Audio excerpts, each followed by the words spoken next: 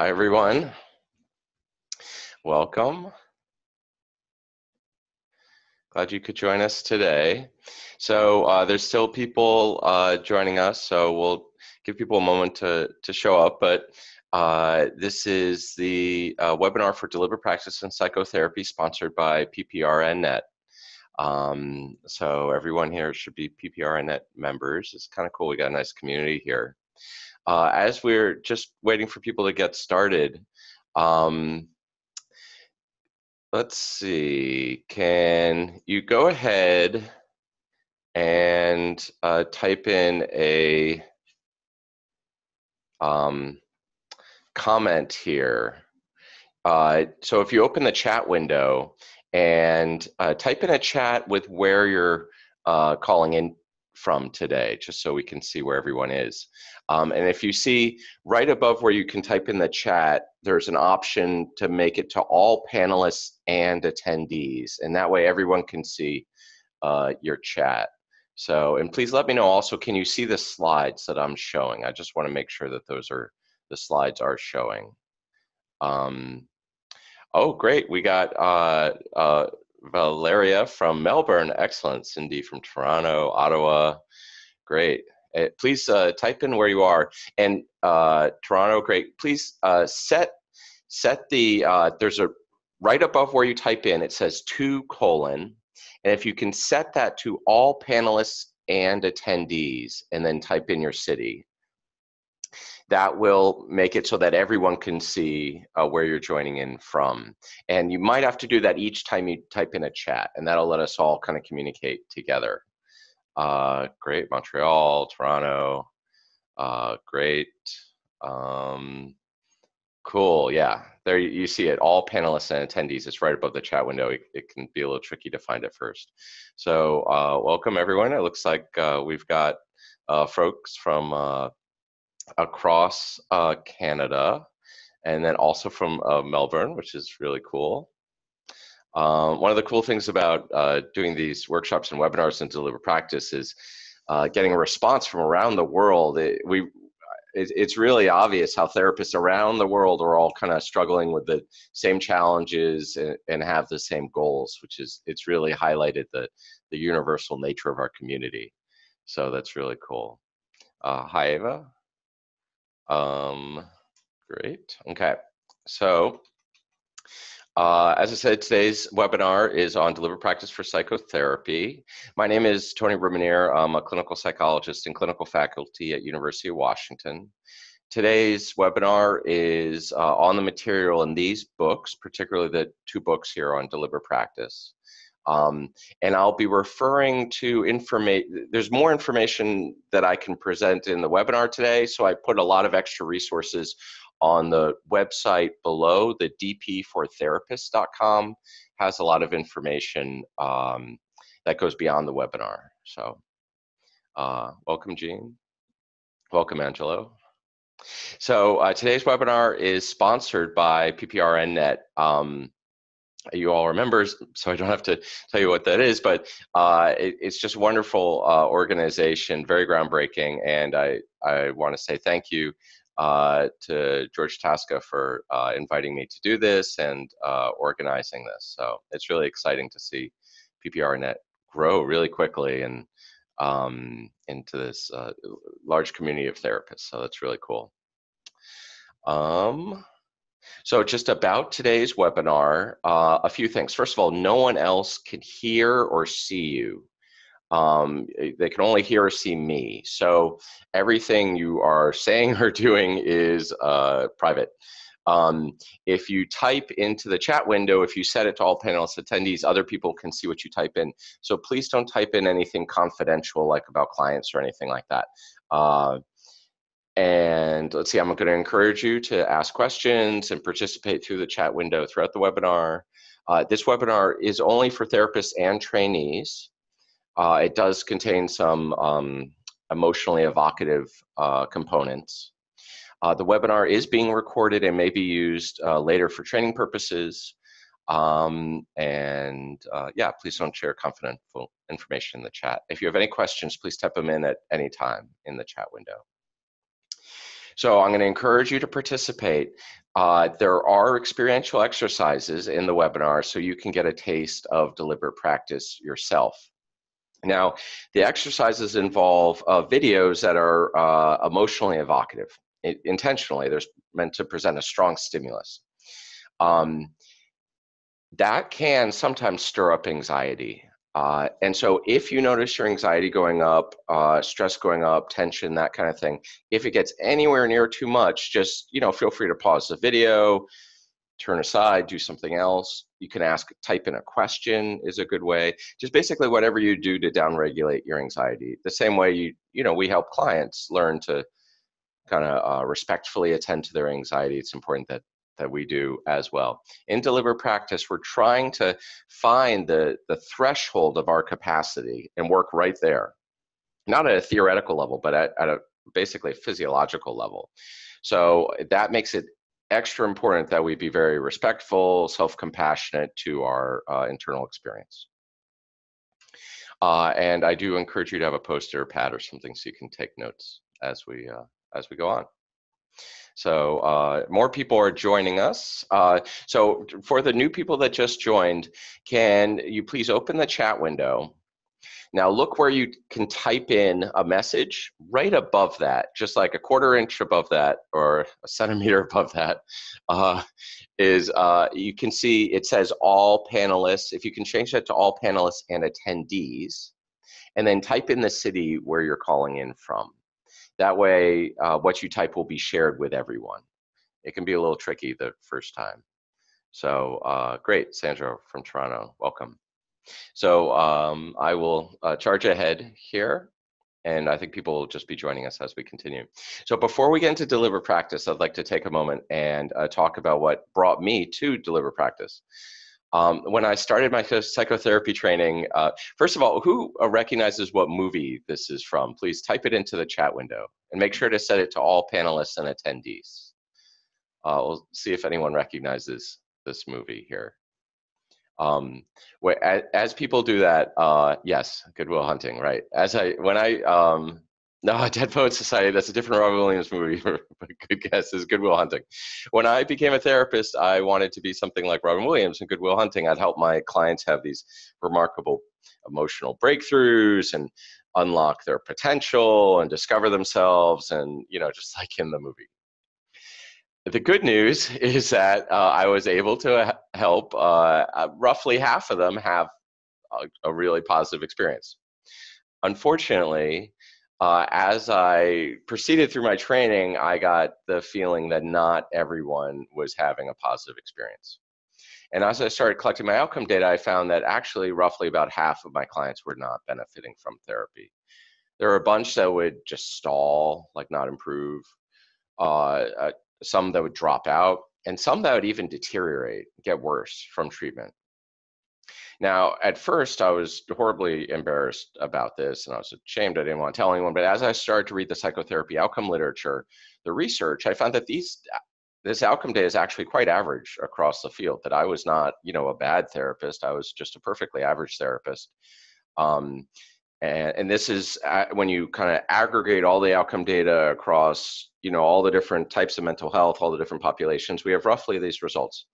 Now, I want to emphasize these results are not bad. There are many medical, professionals that would kill for these results. On average, we do a pretty decent service for fairly low cost, with a fairly low chance of, harm or deterioration, side effects. However, I was not satisfied with a 50% success rate. So I went on a mission to improve. Two of the methods I used to improve you might be familiar with. The first is I bought a boatload of psychotherapy books. You can see some of them behind me. And I read them cover to cover, many of them multiple times. I'm sure many of you also have a decent sized library. And then I attended a lot of workshops. Now, these were really good for teaching me about the theories of psychotherapy. I learned a lot about the models of psychotherapy. I got really good at talking psychotherapy. I could write really good psychotherapy. But if you looked at the actual videos of me doing psychotherapy, it did not match the quality of my writing or talking about it. So basically, I was gaining a lot of intellectual knowledge, theoretical knowledge about psychotherapy, but I wasn't acquiring the skill, the behavioral skill to actually do it, particularly with more challenging cases. Perhaps the most important part of my clinical training was clinical supervision. Now, I've done some research in clinical supervision, and one of the cool things I've discovered is, so there's all these battles in psychotherapy about like, which is the best model? Is it like CBT or dynamic therapy or EMDR, systems or what have you? There's actually one point of agreement across every model of therapy, as far as I can tell. There's no debate. They would all agree that clinical supervision is an essential, if not the essential, method for clinical training. Everyone agrees on this, except, unfortunately, supervision researchers. Those of us who have looked at the clinical supervision outcome data have found that, unfortunately, clinical supervision does not reliably improve the client's outcomes, which I would argue, and many would argue, is really Michael Ellis called it the acid test of supervision, are the clients benefiting from the supervision? We know supervision can benefit trainees, it can reduce anxiety, it can, help professionalization, that kind of stuff, but it doesn't reliably reach through and help clients. Now, in particular, I noticed there were certain clinical skills that I ended up calling supervision resistant. Now, this doesn't mean I was resisting supervision. I was desperate for supervision. I was paying a lot for supervision after I graduated. But there are certain challenges I kept bringing to my supervisors, and I was lucky, I had really good supervisors, that though they gave me the really good advice based on my videos, I just wasn't able to implement their advice. My skills were not improving in those areas. And so what are some examples? One example is when I noticed that I have certain ruptures with certain kinds of clients. For example, clients that would get angry at me. And I knew what I was supposed to do to repair the rupture theoretically, but I would get scared, basically emotionally, and freeze or detach or end up arguing back with the client. You can imagine how helpful that was. And I would show the video to my supervisor, and they'd point out what I did wrong, what I should do better, and I would agree with them. But it would just week after week after week, I'd keep making the same mistake. And so it's like I wasn't getting better at this particular skill or this particular challenge in psychotherapy, regardless of how many hours of supervision I threw at it. Now, I want to ask you, can you identify any quote unquote supervision resistant skills or challenges you've faced? These are challenges you've had with your clients that keep repeating, even though you get really good supervision on that particular skill. And if you feel comfortable, please, write it into the chat window. Make sure to set it to all panelists and attendees. I would argue that every therapist we should just have in the back of our mind, like our top 3 clinical challenges, like our threshold, our skill threshold, what we're working on next. Not to feel bad about ourselves, but just like if you're a basketball player or a chess player or a musician, you'd have in the back of your mind, like, what are your weaknesses or what are your skill thresholds? So while you kind of write that into the chat window, I'll give another example.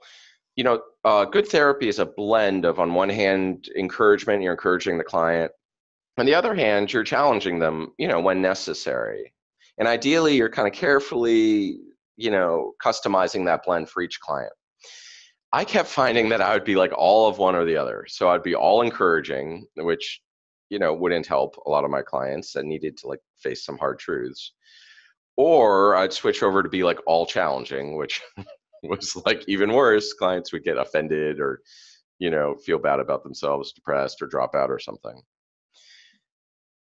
And my supervisor would point it out, like, oh, you actually need a good balance of encouragement and challenge. And I'd be like, I know. And we'd go over it week after week after week.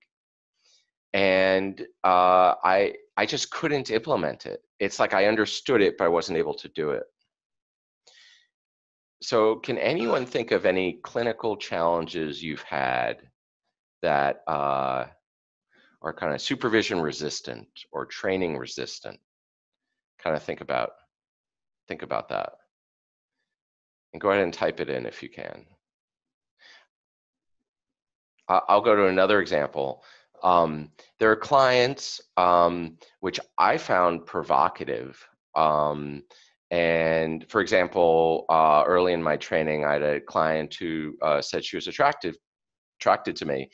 And I got really nervous. I was like, oh my God, is this okay? And my supervisor explained to me, like, it's totally fine. This happens in therapy, just maintain boundaries and you can, proceed and so on and so forth.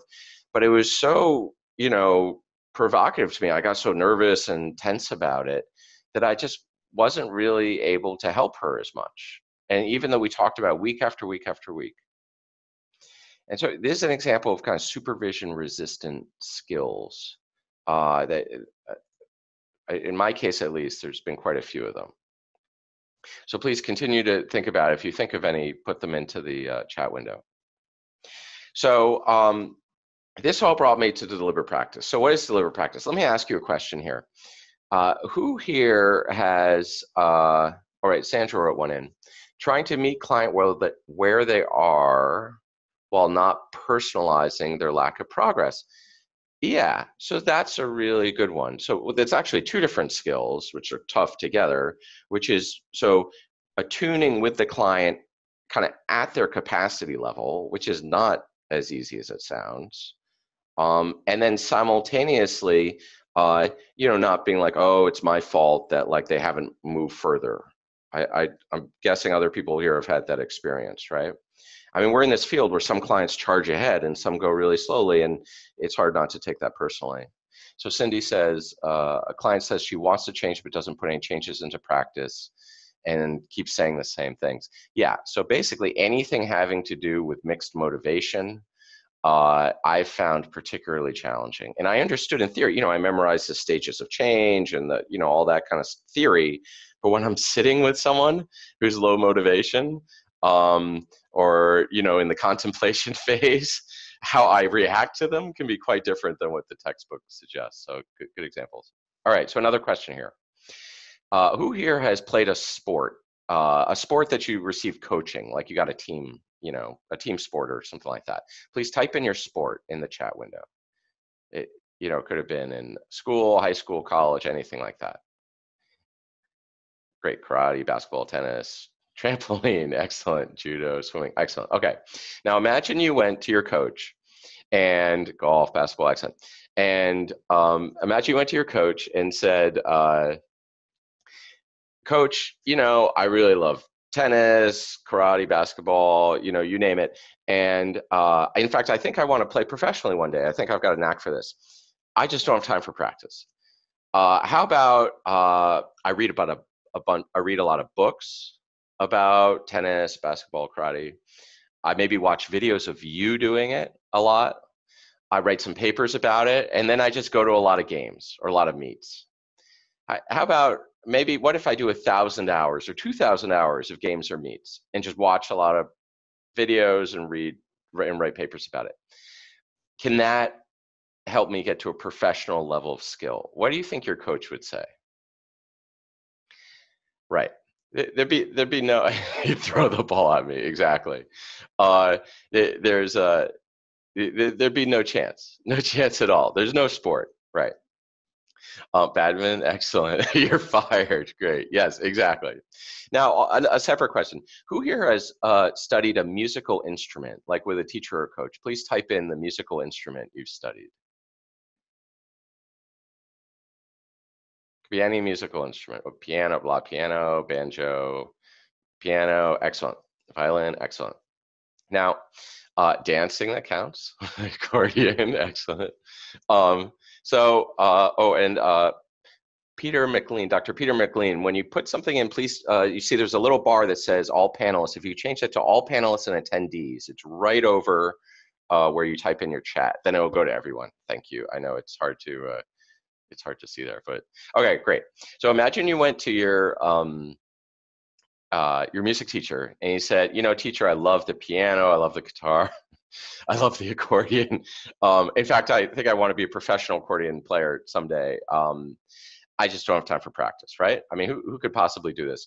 How about I read a bunch of books about the accordion? I watch a lot of videos of you and other masters playing the accordion, and then I just perform 1,000 or 2,000 hours of recitals.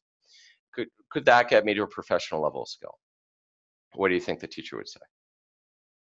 Yeah, there's no way. There's no way at all. So I would guess that everyone here today has engaged in deliberate practice.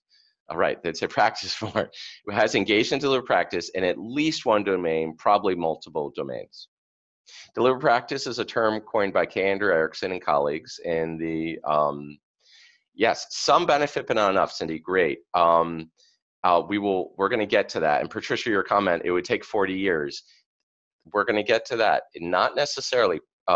Just performing for 40 years can get you to competence, but it cannot get you professional level in most other fields, right? If I pick up an accordion and just like play myself for 40 years without getting professional coaching, I would not be a professional. I could be a very accomplished amateur, but not a professional. So K. Andrew Erickson and colleagues thought of the term, came up with the term deliberate practice.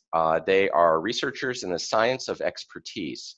So psychologists that study how professionals attain their skills across a wide range of fields. And they went to a classical music conservatory in Germany, and they asked classical violinists to fill out diary cards on their training activities.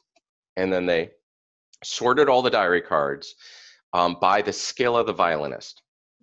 They were looking for any training activities that reliably predicted the skill of the violinist. And they found only one. There's only one training activity that was reliably, significantly associated with the skill of the violinist. And that was the number of hours they'd engaged in solitary deliberate practice. Now, we're going to learn later, there's nothing magic about the solitary part, but the deliberate practice part is very important. They found that the best violinists had all engaged in at least 10,000 hours of deliberate practice. Malcolm Gladwell used this number to coin the term the 10,000 hour rule in the book Blink, to suggest professionals need 10,000 hours of practice to achieve expertise. Now, they've since found there's nothing magic about the number 10,000. It can be fewer or more, but suffice to say, it typically takes thousands of hours of practice, not performance, but practice, to achieve expertise across a wide range of fields. So what is deliberate practice? There's 5 basic components here. First, observe work. This is something most therapists get in graduate school, where their supervisor might observe a live session, or listen to an audio of a session, or observe a video of a session. They get expert feedback. That's something we typically get in graduate school, which is supervisors give us feedback on our work. Notably, after we're licensed, that typically stops. You know, there's a joke you can see the last time your therapist had a meaningful work performance review by looking at the graduation date on their graduate certificate. The third step is setting small learning goals. Now, that is something we typically do not do in psychotherapy. We talk about grand things like build a better alliance, which is like telling a basketball player to, score more. It should be small learning goals. We're going to talk about that. Engaging in behavioral rehearsal. That's typically something we don't do in psychotherapy. And then assessing performance. That's something we do in a mixed level. Now, this process continues throughout a whole career, right? If you know professional musicians, professional athletes, they don't stop practicing. In fact, they practice more the higher they get in their career. If you have any questions, please put them in the chat window. Now, colleagues and I have been experimenting with using deliberate practice to improve psychotherapy skills. And this is a model I've developed here. Oh, so if you email me when this is done, I will send you the slides to the presentation and the PDF here. You are welcome to use these slides in whole or in part in your own teaching, in your own workshops, whatever you want. I just want to get the ideas out there. So just email me afterwards. My email here, I'll type my email into the chat window here so you have it. And it's at the end as well. So I'm going to go over this kind of as later in the webinar, but I want to highlight something right here, which there's two broad domains that we look at when we're doing deliberate practice for psychotherapy. The first is skill acquisition. So skills, psychotherapy skills are like attuning with a client, or helping a client achieve a specific goal focus, or appropriately balancing support and challenge, like we were talking about, or maintaining self-reflective capacity while a client is having a provocative experience. Those are specific skills. Now, just as important is that we build the capacity to use those skills while we are helping clients that we find challenging. This is something that it's been recognized since the time of Freud. Basically, every model recognizes that therapists must have kind of a heightened psychological, emotional capacity to do the hard work of being a therapist. But very few of the models tell you how to build that. So it's like if you wanted to be a professional basketball player and they said, oh yeah, it's super important, you have to be in the top physical shape, but then there was no physical conditioning included in the training, right? And so, or becoming a professional musician and they didn't teach you how to tune your ear, or whatever it is. So we're gonna pay attention to both acquiring the skills and then building your capacity to use the skills, all right, in challenging situations.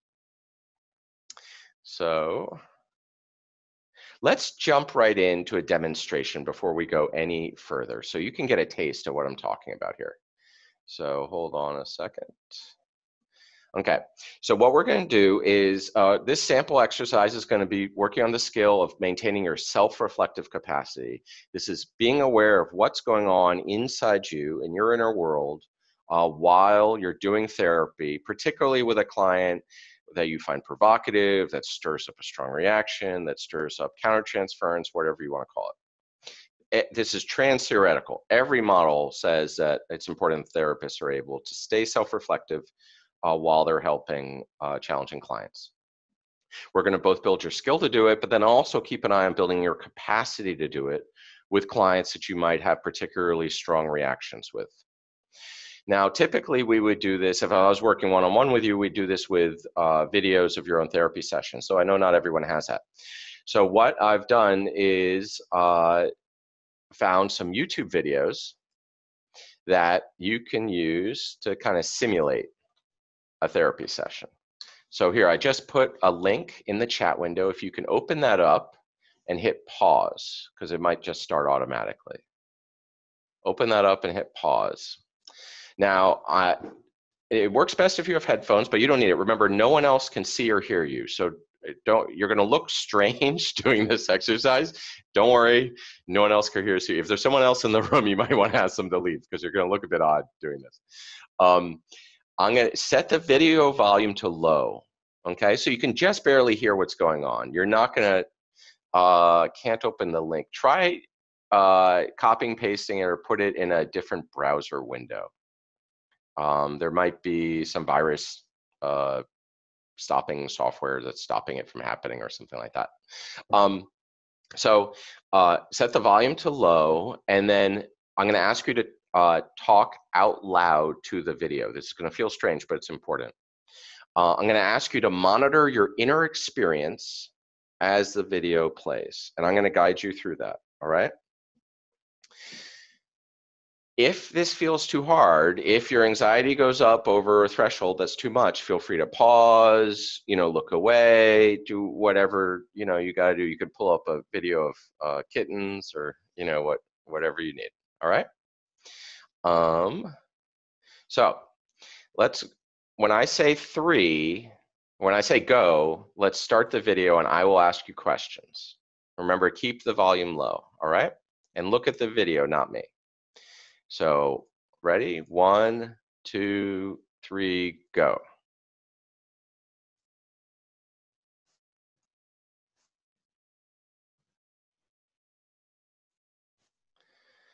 Now notice any sensations in your body right now and say them out loud to the video.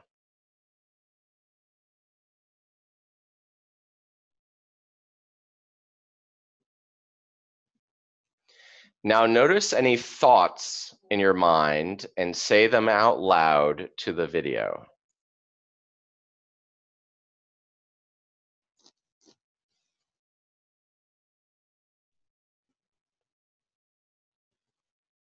Now notice any emotions. Say them out loud to the video.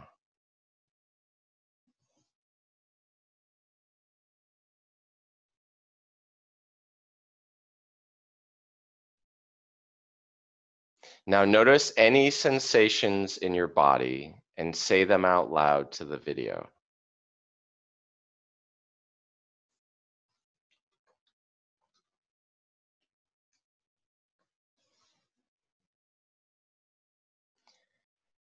Notice any thoughts in your mind. Say them out loud to the video.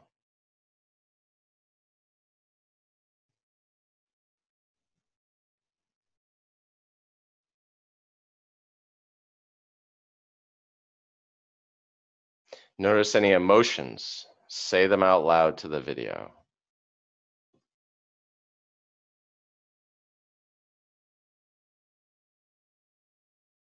All right, and pause the video. Great, great, excellent. If you could please type in, if you feel comfortable, to the chat window, did that feel easy, medium, hard? You know, you don't have to reveal anything super personal, just how difficult did that feel to be aware of your inner experience as the video played? And Susan wasn't able to open the link. I'm sorry, Susan, if you're accessing it from a mobile device like a phone or iPad, that might be the reason. If you have anyone around you who could help, there you go. Try hitting Alt-Tab to switch screens. So did that feel easy, medium, or hard? Now, this is what we're asked to do as therapists, is to stay self-aware so we don't get carried away or get reactive while our clients are having very emotional, kind of confusing experiences. So Cindy said, not difficult, more the physical feelings, hard to feel, articulate, right, easily. Easy at first, but got harder. Great, great. So you notice that some aspects of the inner experience can be easier or harder, and then the challenge changes as it goes on. Okay, now I want to highlight that. That's a really important observation. So I just put in a second link. If you could go ahead and open the second link and then hit pause. This is from the movie Good Will Hunting. Now we're going to try this again. This clip some people find more difficult because it involves a bit of pushback from the client, though not everyone. It's very personal. So I'm going to give you a moment to open up this YouTube video, and then we'll go through and we'll do the exact same thing. I will just say I will cue you like I was cueing you before. Now, you might notice that when I cue you, you get frustrated or annoyed with me. That's okay. That's not a bad sign. We're going to talk about that in a little bit. All right, so here's the second video. 1, 2, 3, go.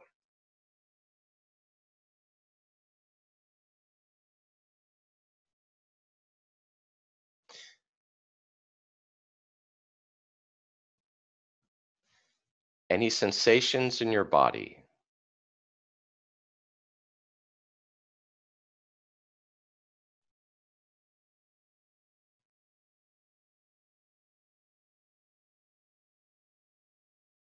Any thoughts in your mind? Remember to say them out loud.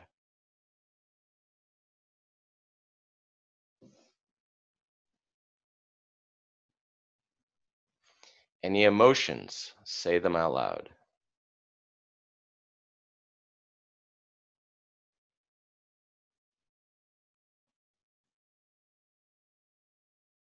Any sensations in your body?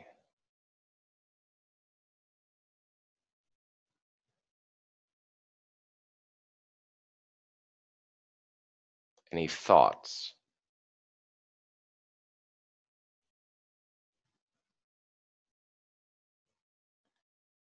Any emotions?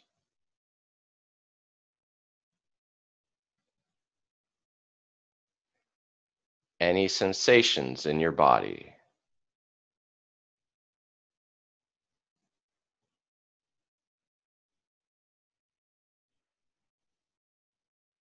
All right, great. Let's pause. Now, please type in the chat window, did that feel easier, the same, harder than the first video clip? For me, this one's a little harder because the client's pushing back. And this is something I've struggled with, is how do I help clients? How do I maintain my self-reflective capacity when there's some complex feelings, you know, some anger, frustration in the relationship? Could not hear anything. Let's see, Valeria, maybe try turning the volume up a little higher. Yeah, seeing Robin Williams can be harder because of his suicide. That's definitely. Oh, it sounds like a bunch of people had volume issues. So we're going to try it again in a moment, and you can turn the volume up. That's okay. It's interesting. People are having no sound here. Go ahead and raise the volume a bunch on it when we do it again. So what I want to do now is I want to do it again and see if it feels different than the first time. Particularly, do you notice any more or less of any of these experiences? All right, so I'll count to 3. 1, 2, 3, go.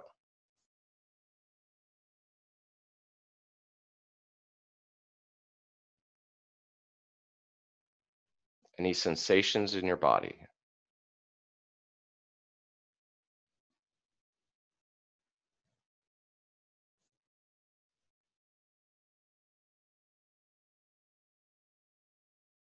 Any thoughts?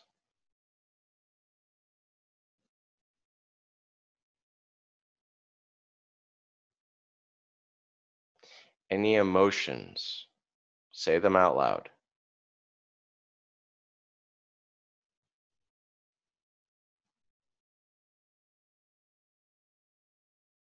Any sensations in your body?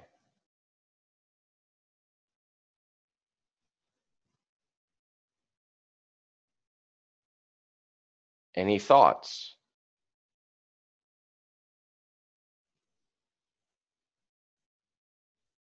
Any emotions? Say them out loud.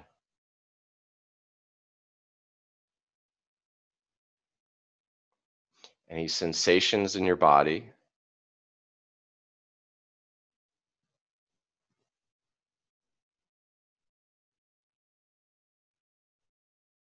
Any thoughts?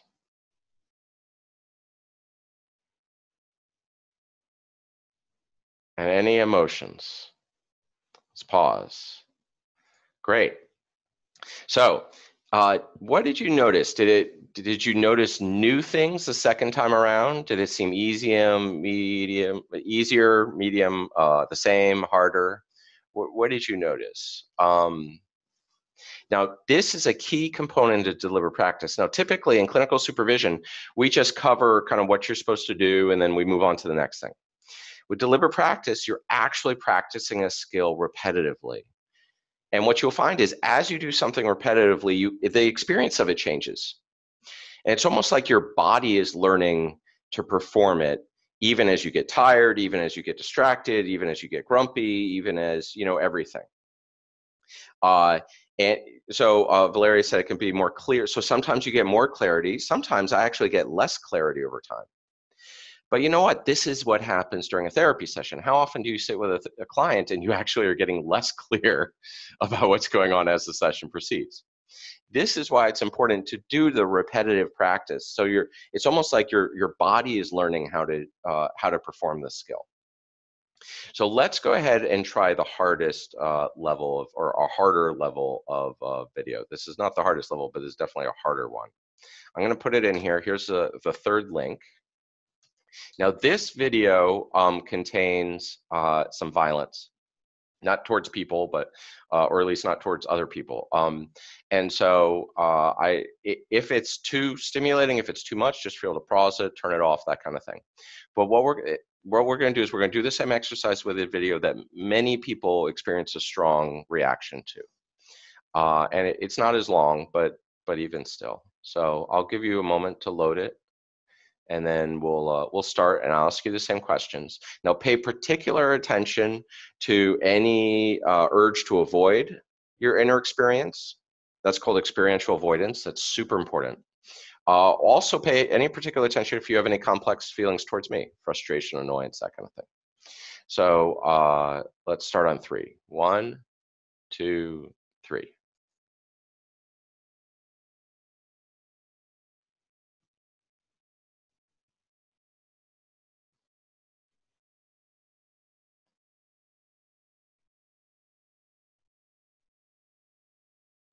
Do you notice any sensations in your body?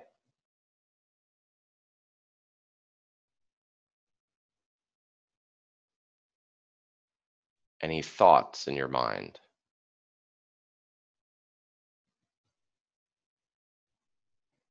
Any emotions? Say them out loud.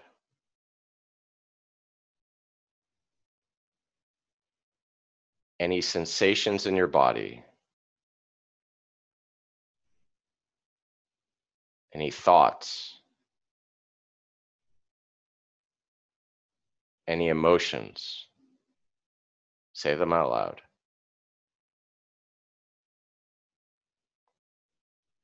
Any sensations in your body?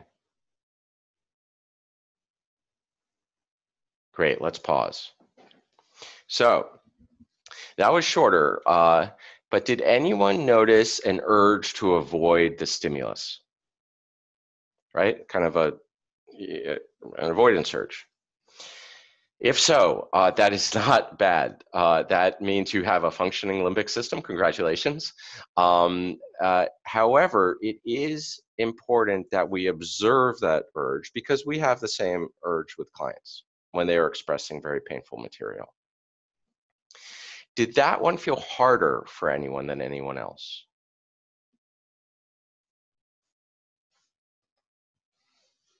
Now, how was this different than traditional supervision? First of all, we were focusing on a specific skill, right? We weren't talking about the theory. We're using repetition and then also certain speed or pacing where we're keeping it going, right? Now, if we had stopped every 20 seconds to talk about the theory of when it was written about in this journal 20 years ago, we wouldn't have been building our capacity to use it in challenging situations. Yeah, Melissa said anger is harder, and it's harder for me as well. I'm guessing for many of the people here, anger is one of the harder emotions to really to stay attuned with when it shows up. Yes, and it was more visceral. We're learning through immediacy, which means we weren't talking about what happened last week or planning for what we're going to do next week, but we're acquiring the skill in the moment, right away in the moment. Let's see what else. Hold on a second here. Hold on one second. Great. You might have noticed that it felt hard. Yes, deliver practice can be quite a bit harder than traditional supervision. Now, did anyone notice complex feelings towards me? I mentioned that a few times. Now, you don't have to write it in the chat window if you don't want to, but you're welcome to. Now, let me ask you another thing. So Patricia didn't, okay. Do you remember ever feeling complex feelings towards your athletic coach or your music teacher? Right? When your coach said, let's do another few laps around the field, or your music teacher said, do it again, do it again. Now, does that mean that they were doing a bad job? No, it means if they could handle the complex feelings, if you could handle it, it actually meant they were doing a good job. This is something that's not talked a lot about in psychotherapy training. But when you're working at your skill threshold, at your capacity threshold, there's a natural rise of complex feelings, frustration, annoyance, anger towards the supervisor. Look, when I see my personal trainer at the gym, I am psyched to see her at first, but 2 minutes into doing push-ups, I am not super happy that she is there. Now that doesn't mean she's doing a bad job. It's just a natural thing, so we want to be aware of that. Now, the last way that this is different than traditional supervision is it involves homework. So let's talk about homework. The way this would work is we would try to find which video was right at your skill threshold and your capacity threshold. Now, it's going to be different for each person. The first video had a lot more to do with grief, which honestly for me is a lot harder to handle than anger, which is second or third one. And you'd find a stimulus. It could ideally be your own session videos, but it could also be a YouTube video that's at your threshold, and then you do 20 minutes of this exercise between consultation sessions. And you'd see over time, is your skill in your self-reflective capacity, self-reflection, and is your capacity to use it while there's a strong stimulus going up, right? This is not about learning about it more. This is about, is your actual skill and capacity increasing over time? Right? And then we would check in regularly with your deliver practice coach. I'm going to talk about that in a little bit. And you'd keep adjusting the exercises to make sure you stay at your skill threshold and at your capacity level. And you'd want to just gradually keep increasing them. And it'd be tightly customized to you. This is totally different than going to a weekend workshop where you're learning a lot about a model, which is theory. You're watching a lot of someone else's videos with their clients, so you're learning a lot about their skill threshold, but it's not really customized. This is entirely customized to you, right? You also notice that this is relatively trans-theoretical. You could work on skills as they're defined by various models, but you're also building capacity, which is totally trans-theoretical. Any questions about this as we're moving ahead? Cindy asks, are we trying to understand the client experience of emotion intense material and helping them get that it can deal with this and develop constructive ways to handle those intense feelings? So that is actually a separate skill, what Cindy just said. Cindy actually listed two different skills. One skill is trying to understand the client's experience. So that's a skill, attuning with the client. That's not easy always. And then two, helping them get that they can deal with this and develop constructive ways to, that's a whole different set of skills, right? So how to work with clients that are having these experiences. I am actually talking about a different skill entirely. I am saying, regardless of helping the client, can you stay self-reflective while the client is having a very provocative experience? Even if you're unable to help the client, can you at least stay self-reflective while it is going on? Because I found that I couldn't. With clients, they would have really intense grief or very strong anger, particularly at me. I couldn't stay self-reflective. I would kind of tune out, I would detach, I would freeze, I'd start arguing with them. So you notice what we're discovering is there's many different skills, each of which we should practice separately. Yeah, Melissa says, and Melissa, if you could change it to above where you type in the chat, if you can set it to all panelists and attendees, I'm going to copy and paste your chat so everyone can see it. Melissa said, we were talking about our ability to tolerate intense feelings. Yes, because guess what? Our clients have intense feelings. It's kind of like we're trained to be firemen or firewomen, but not given practice on how to handle fear. We have tough jobs. We have to handle really intense feelings. It's almost like I'm like a therapist is a fireman that goes into the room to save someone while the house is burning down. But the person you're trying to save says, and you're like, let's go out the door. And they say, I don't want to go out that way. I don't like that way. And you say, let's go out the window. And they say, I'm scared of heights. And you say, well, what way do you want to get out of the building? And the person says, well, I don't know if I trust you yet. How about we spend a few weeks talking while the house burns down to see if I can trust you before we then talk about a way out of the house. All right. That is what we are being asked to do, is sit in the emotional equivalent of a burning building and attune with someone face to face a few feet from us, who's watching us very closely for any second of, detachment or misattunement, and experience all the things they stir up. And we're being asked to do that without practicing building capacity. You can't acquire that capacity from reading books. You just can't do it. And so therapists can't do it, and then they feel bad about themselves because they think everyone else can do it. But the truth is almost none of us can do it. Some of us can write papers about doing it, but we don't have the capacity to actually do it with very provocative clients. So this is about building that capacity. Question, when you say gets too much anxiety wise, if you breathe deeply, you're straight. Yeah, so if you're able to like keep breathing and you feel like you're, you're in control, right? You're feeling some activation, but you're in control, that's okay. What we're watching out for, if you start getting nauseous, if you start, if you get constipated, if you start disassociating, that means you've probably gone too much anxiety. Another question from Ryan. Being in these moments of intense countertransference with typical training, does this not always help? Okay. So this is a really important question Ryan asked. Ryan, I think you're saying when you're with clients and having intense countertransference, doesn't that help? Right? So let's get to that. That's a really good question. Actually, Ryan, hold on to that for a second, and I'm going to get to that in a moment. So one thing I want to show you here is an example of the homework. So hold on a second. Okay. Oh, whoops, this is actually somewhere else. So go to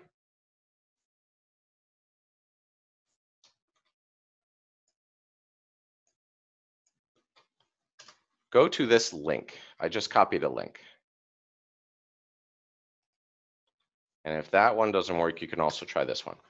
But go to one of those two links, and what you'll see is an example of me doing delivered practice homework. Now, this is really important because homework is where most of the skill acquisition happens in most other fields, right? Most other fields, the time with the teacher or coach is actually limited, but most of the skill acquisition is going on many hours between when you see the coach.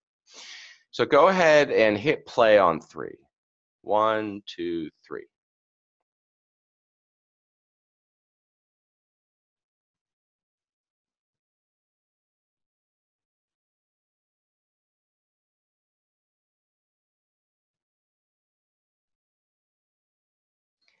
Now pause. Now let me tell you what I'm doing. So I've got a client video up on the screen. You can't see it there for confidentiality reasons. This is a client that I found out was at risk of deterioration through the kind of weekly outcome monitoring software. And Cindy, if you kind of try it a few times, it might work.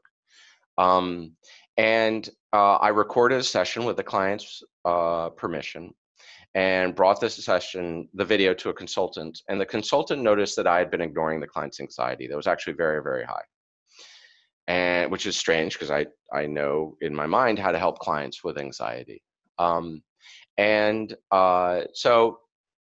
what I did was I started watching the video of the client with the volume low, like I was asking you to do, and just practicing saying kind of saying anxiety regulation techniques to the client while monitoring my inner experience. And the goal was to kind of use the video as a stimulus to flush out my countertransference and to behaviorally practice the intervention I was doing. So let's watch again on 3. 1, 2, 3.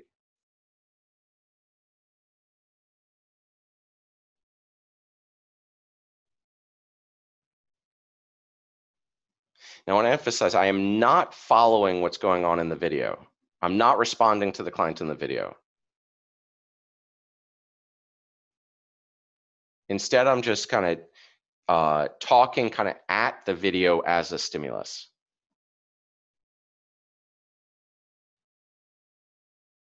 Now, as I do this, I'm monitoring my own countertransference that gets stirred up by the video.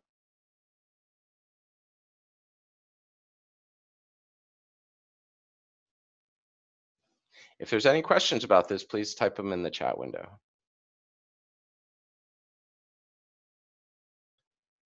You notice I'm not saying the same thing robotically every time. I'm trying to stay flexible and attuned.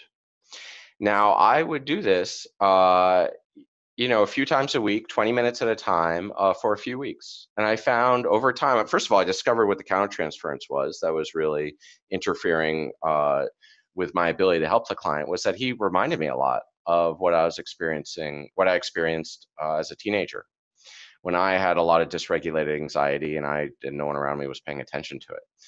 And so all this grief came up. I felt, I cried a lot. And then the next time I sat with the client, I was able to attune with them a lot better. So some of the things I'm saying to the client are, to the video are, where do you notice anxiety in your body? How do you feel the anxiety in your body? That kind of thing. Great. So something I want to emphasize, when you're doing these homework or these exercises, I'm sorry, some people are having technical problems, and unfortunately I can't help each person's technical problems because everyone's got a different setup, so I apologize for that. You could always, so this is being recorded. You could watch the webinar later after kind of restarting your computer, and sometimes that solves it. So something I want to emphasize is doing the homework and doing the practice is not about just kind of doing it right every time. In fact, we're trying to do the opposite. We're trying to flush out mistakes. This is different because when you're in supervision, you're trying to get it right. So you pass supervision, so your supervisor likes you, right? So they sign off on your hours. This is totally different. In deliberate practice, you're actually trying to like flush out your mistakes. You're trying to kind of make as many mistakes as you can before you see the client. It's a very different model of learning. So any questions, please, non-tech related questions, please put them in there.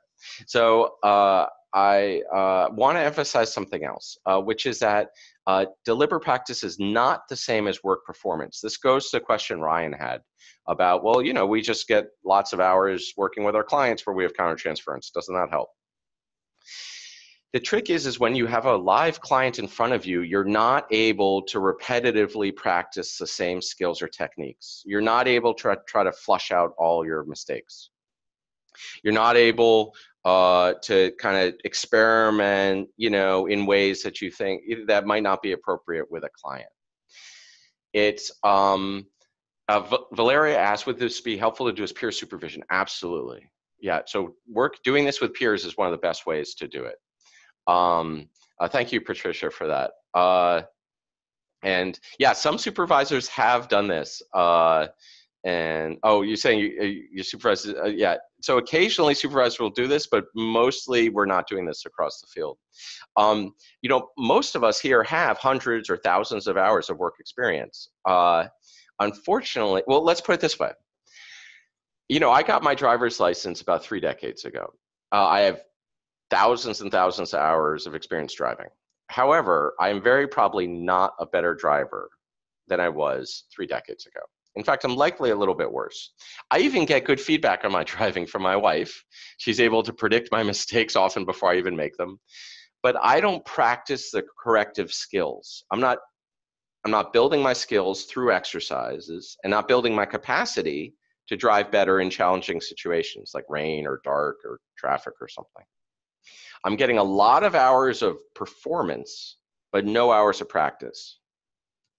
This lets me maintain a level of competence, though some might argue I'm not a very competent driver, but it will not turn me into a professional driver, I'll tell you that. Let me just go ahead. We're getting some really good questions here, but I just want to move ahead for 1 second before I go to these. Noticing this has led some prominent psychologists to raise a question of, are we a field without expertise? Now, this question has not been embraced by everyone in the field. I would put it more diplomatically. I'd say we might be a field that's pre-expertise. Psychotherapy has only been around for a little over 100 years ago. Freud was still doing his thing. It took other fields centuries to figure out how to practice. And I think we're just starting now. So I'd say we're actually ahead of the curve. But something to emphasize here, hold on 1 second here, is that the passive learning and work performance only helps you achieve and maintain competence. And I'd argue that most therapists are competent. 50% success rate across the field, I think for healthcare is pretty good. However, in most fields, that will not be sufficient to attain a professional level of performance. Cindy asked, any way to measure or assess our improvement? There are measures. I'm just starting to figure those out. If you email me separately, I'll let you know about that. Melissa says, I can imagine having a session where I know I had countertransference, but not knowing the key emotion underlying it. Would watching the video and over again without knowing the core emotion at first eventually help sort it out in the same way? So two thoughts on that. First of all, yes, watching the video over and over again without, because you don't have, you see, when you have the live client in front of you, you have to know what to say, like moment to moment to moment. I mean, I think we underestimate the performance demands of what we do. We do a performance art, like not an art like it, totally creative. It's based in science, but we're doing a performance skill. We're not doing philosophy. We've got it. It's an audience of one or maybe a couple or a small family, but they are watching us moment to moment, extremely tightly, constantly assessing, do we understand them? Do we like them? Are we attuning with them? Are we being helpful for the entire time? I mean, this is really tough. What we do is more like improvisational acting or stand-up comedy, but with like an audience of one that's often in intense distress, often ambivalent about being there, and is sitting like right in front of us. It's a lot. It's really, really hard. And so being self-reflective while performing in that way is just really hard. So yeah, so sitting with a video, you don't have the performance demands, so you can actually have a better chance of figuring out what's going on. That said, it's not necessarily required for you to understand your emotion. What is necessary is for you to be able to experience it in a way that you don't go into avoidance, right? Where you don't shut down or detach or start arguing with the client or all the things I've done, all right? I mean, we have all kinds of inner experiences we never fully understand, and that's okay. We can still be very helpful. It's just important that we don't kind of react in an unhelpful way. So, so let's see. These are great questions. I really appreciate the questions everyone's asking, so please keep them coming. I want to privilege your questions. So there have been studies recently, which unfortunately suggest that therapists do not just improve with time in the saddle. Studies of both trainees on the left and experienced therapists on the right, and the lines represent the different therapists in the study. On the study on the left, there were 114 trainees. We just showed 4 of them as samples. Some of them got better over time, though a lot of them got a bit worse. And you notice on the right, there's therapists with up to 18 years of experience. Some got better over time, but some got worse. And on average, they basically stayed flat, which is what we'd expect for any field that you're performing in. If you just kind of, do it for 20 hours a week and you're not deliberately practicing at your skill threshold, specific skills, you'll just kind of maintain a level of competence, which isn't bad. I mean, you're still helping a bunch of people. That nothing to feel bad about. But if you want to get better, it involves a deliberate practice on specific skills at a specific threshold, ideally with, expert feedback. So let's see. So before everyone gets demoralized, sometimes when I give workshops, I could just see people's faces crashing. This is actually good news, because what this means is that you are not the problem. It means that, because I used to think I was the problem. I was like, I'm reading, when I go to workshops, everyone says this is empirically supported therapy. It has this tremendous support, success rate. Or, the experts would say they have 0 deterioration rate, which is like bogus. Or, no one was talking about their mistakes. And so I thought it was all my fault. It wasn't all my fault. It's just that our training methods are really limited, right? I was no better at therapy than I could expect to be, better at playing, the accordion without doing deliberate practice, right? So there's a real potential here. So Scott Miller, pictured here, I'm sure many of you know him or know of him, was the first psychologist to really promote the idea of using deliberate practice for psychotherapy training.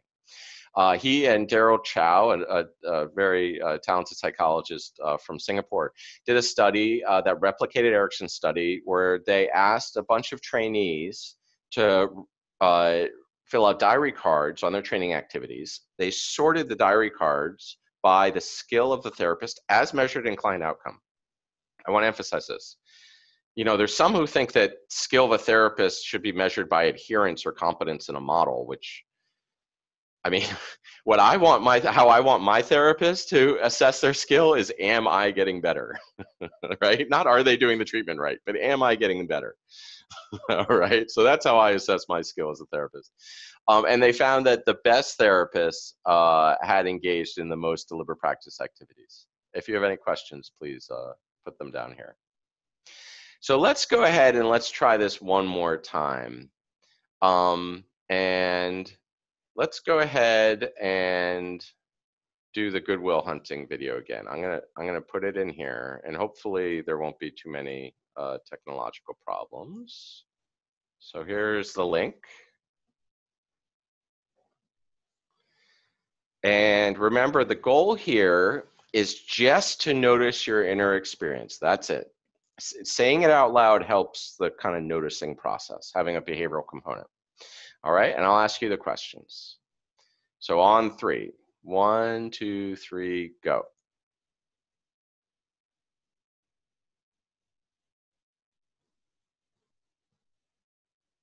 Notice any sensations in your body.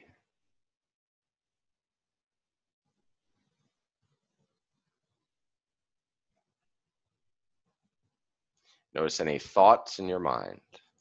Say it out loud.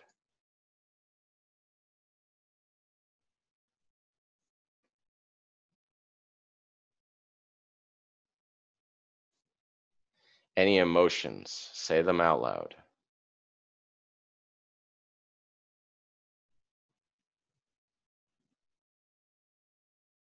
Any sensations in your body.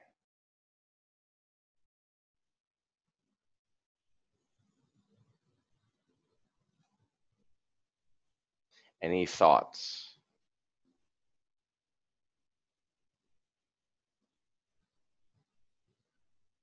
Any emotions, say them out loud.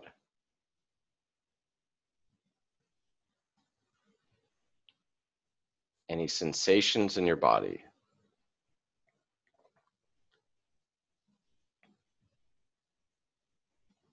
Any thoughts in your mind.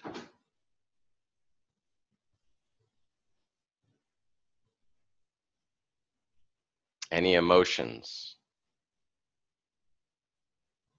Great. Pause. Now, if you feel up to it, type in, did it feel easier, the same, harder? Did you notice anything different? Ideally, we're noticing a little more each time we do it. Sometimes what I notice is a little more is like, I don't want to deal with this. I don't want to feel this. Like, I'm sick of feeling this. And that's good to notice because that definitely happens with clients. I want to emphasize here, we're not trying to change our inner experience. We're just trying to notice it. Livia said easier to identify emotions. So sometimes this comes fairly quickly. When there's videos that I don't have a lot of strong countertransference with, I can pick it up pretty quickly. So here again was the third video. This is the video with the angry wrestler. And let's try this one again. I'll give you a moment to load it. Remember, this is a shorter one. And we'll do it on 3, same process. Remember, don't try to change what you're experiencing, including if you want to avoid it. Just notice it and say it out loud. All right? All right, on 3. 1, 2, 3, go.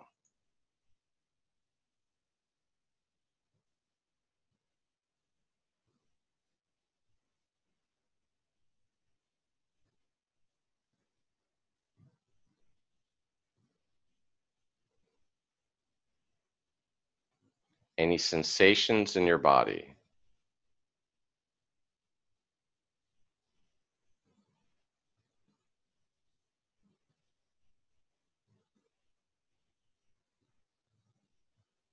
Any thoughts in your mind?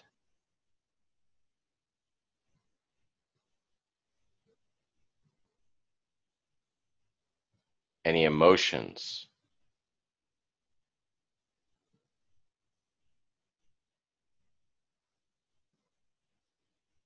Any sensations? Say them out loud.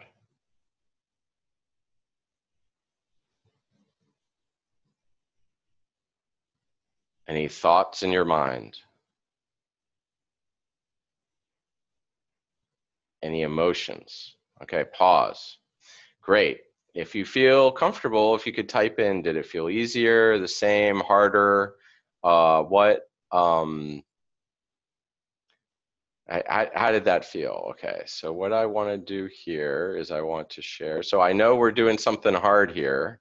So I'm going to share a pin with you. This is a fun pin I found online because it's hard. Because what you're doing is really hard here. You should give yourself a reward for it. So these are pins I hand out at my workshops. Um, all right. So let me switch back to where are we here? Okay. So great.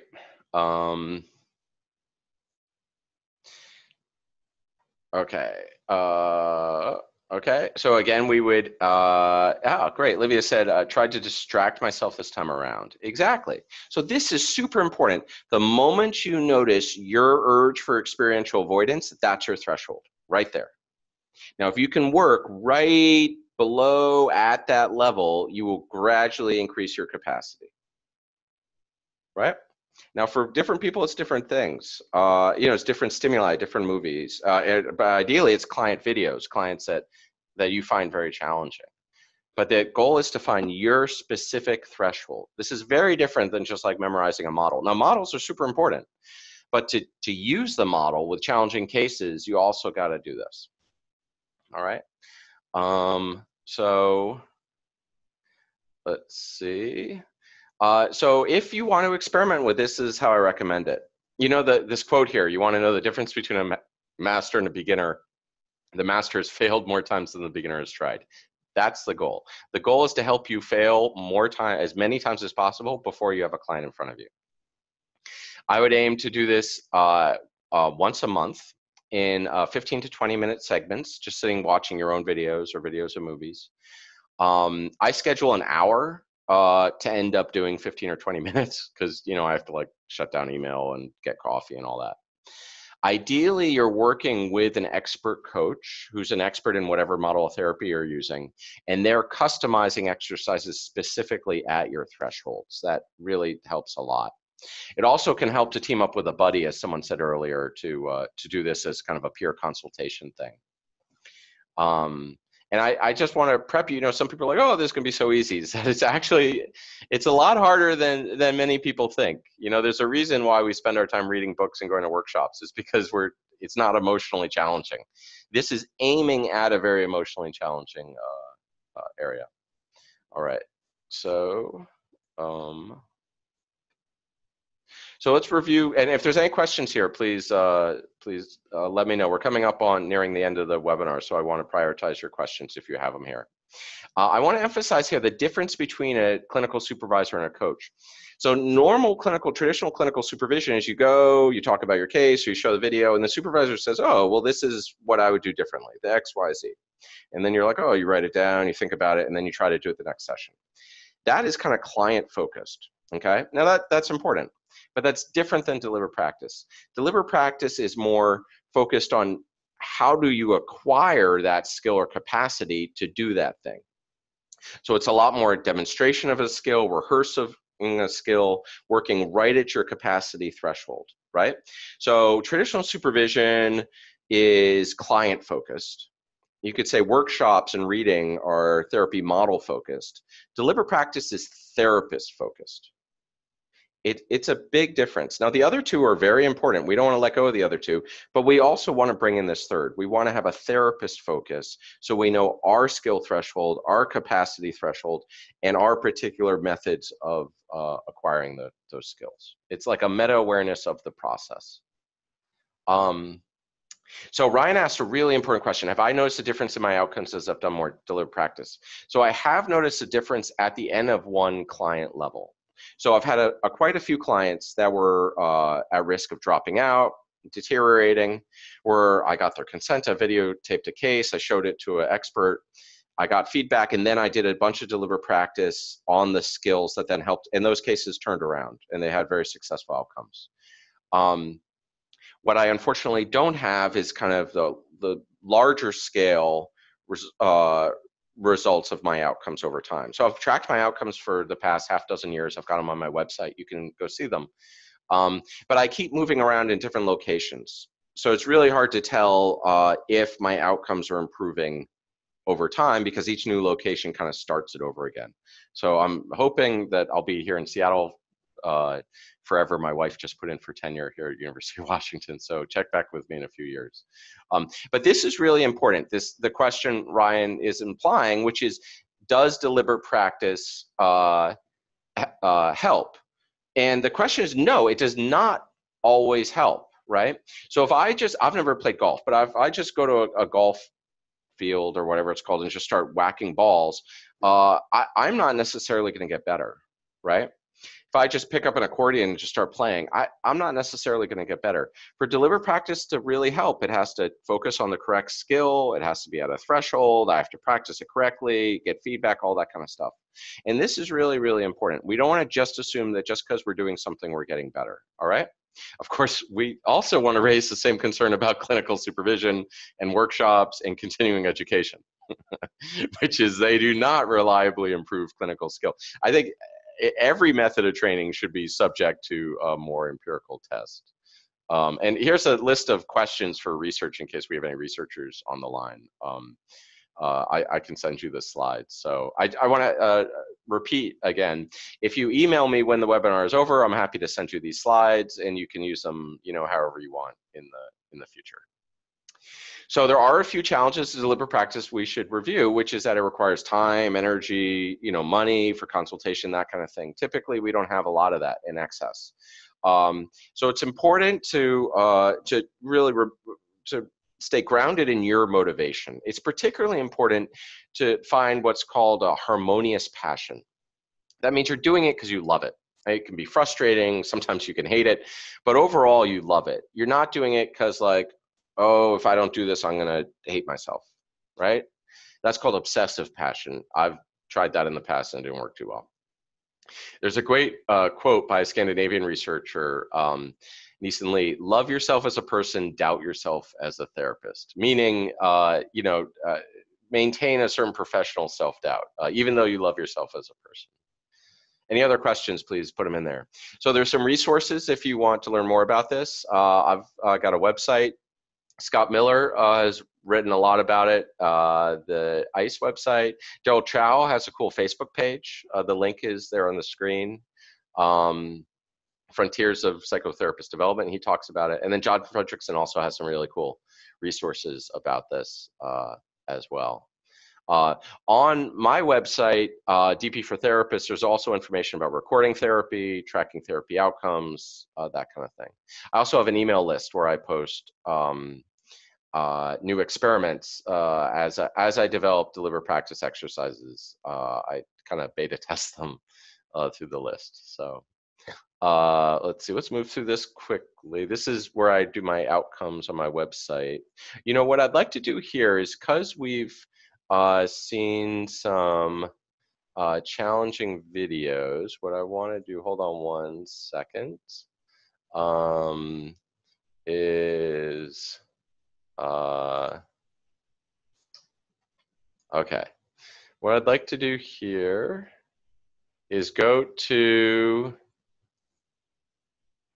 hold on one second.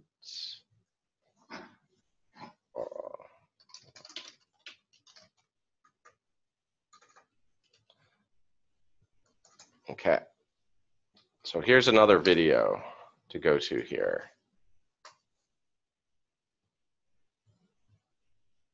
Whoops, sorry, that didn't come up. One second.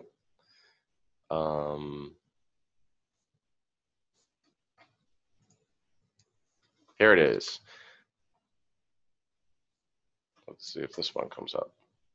This is a video here. We're going to do the same exercise, but we're going to do with this video. This is kind of like a cool down, right? So you know when you do a workout, it's important to kind of have a cool down, right? You don't want to just end abruptly. And it's the same with deliberate practice. Because we've been doing something hard, we want to kind of, cool ourselves down emotionally. So this is a video I use for cool downs. It's from Lord of the Rings. I know it's kind of nerdy. That's how I am. But it's a cool down video. So I'll count to 3 and we'll start, and I'll ask you the same questions, all right? On 3. 1, 2, 3, go.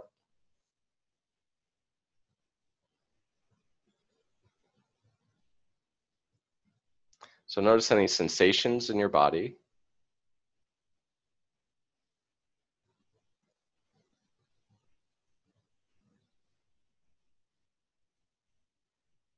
Notice any thoughts in your mind.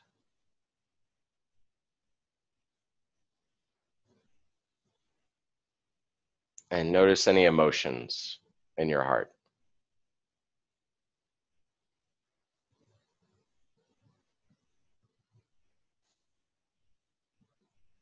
Any sensations in your body.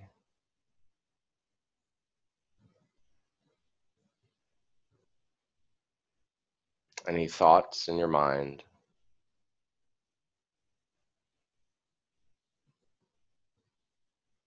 And any emotions.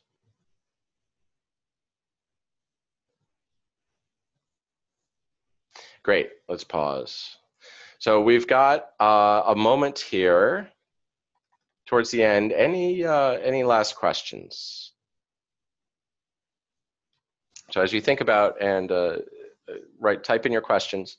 So I do this webinar a lot. I do similar workshops. I do them around the world. They're listed on my website.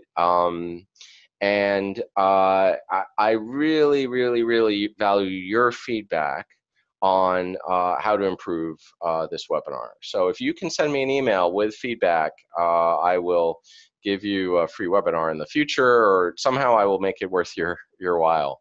Let's see, here's a question. So do you approach deliberate practice the same for trainee, novice, intermediate, experienced therapists? Great question. Are there different approaches for people at different levels? So ideally, deliberate practice is highly individualized. Now, there might be trends. So for beginning trainees, we might work on more basic skills, like how do you do a reflection, right? How do you just kind of start therapy? And with more advanced therapists, it might be more kind of subtle, complex, harder skills, like managing countertransference or something. However, with everyone, ideally, it's very individualized. Now, this is tough today because, there's a bunch of people in the webinar I don't know, most of you I don't know. I can't see your reactions face to face. So I'm just kind of putting out exercises and hoping they're roughly in the ballpark for you. But ideally, it's tightly individualized to the person. So yes, it is. It's different, not just by experience level, but by individual. I hope that makes sense. So any other questions? It's a great question. Please put them in. So yeah, if you email me, you can, I've listed some sample questions here on the screen that you can send to me. Or you could just send an email with your thoughts or ideas, but I will definitely send you something back that will make it worthwhile. And I really, really, really appreciate your feedback. And if you ever want to see a workshop, they're listed on my website. Let's see what else here. So again, just to say thank you, you're welcome. I would like to, hold on a second. I would like to again thank George Tasca and PPRNet for bringing me on today and organizing this. This has been really great. It's a wonderful group. You've had some really good questions here. Thank you. You're welcome, everyone.